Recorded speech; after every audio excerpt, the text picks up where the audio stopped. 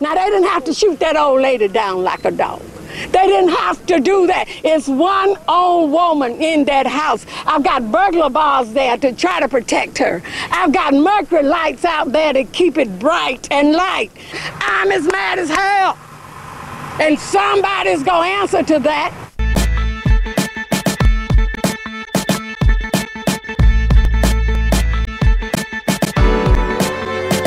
Anytime that you have personal contact with police, it's the same negative energy, intimidating energy, a provoking energy, trying to, just belittle people, and they just talk to you in a demeaning kind of way.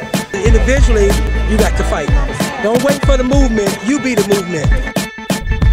That unless we take on this fight, the police state in our community is going to have absolute control over all of our movements, over all of us, and there's nothing that we can do about it.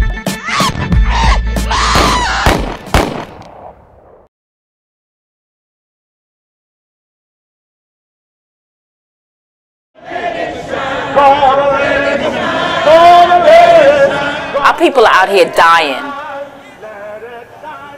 and we need a movement. And if there are folks out here that are building the type of movement that's bringing about change, then we need to support them. We're sitting in the city of Atlanta where they say this is the black Mecca. 30,000 homeless in the city.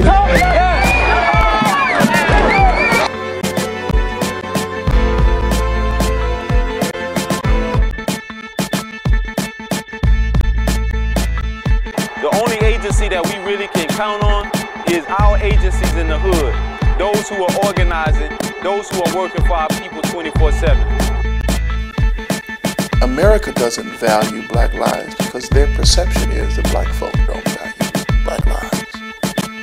I believe that their perception is, listen, the Klan ain't got to do it no more. We killing each other at a rapid pace.